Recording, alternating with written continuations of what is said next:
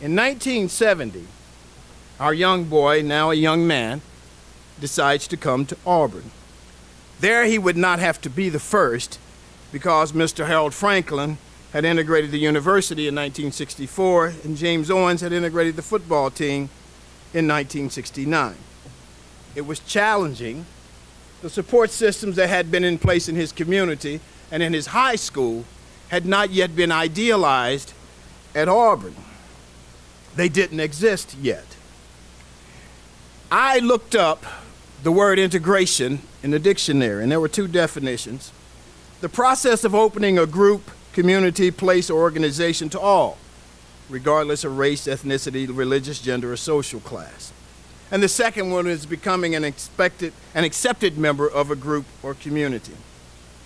Today, the young boy stands before you, a man. If you ask me to describe integration in 1970 through 1974 through my eyes, I go back to the two definitions.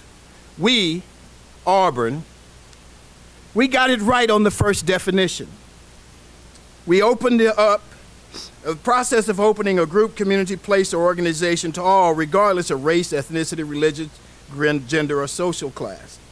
We needed to work on the second definition, becoming an accepted member of a group or community. Now, I'm not here to give you a sad story because obviously there was magic that occurred during that period of time. For me, Auburn's been a major part of my life for 43 years. And last week I was in Birmingham, and the Birmingham Auburn Club gave me a great award, and I'll tell you what was so special about it is that a dozen of my teammates showed up. And it was just absolutely wonderful. And for the first time afterwards, several of us hung around and had drinks, and they might not have realized it. I did. It was the first time we had ever hung out together in 43 years.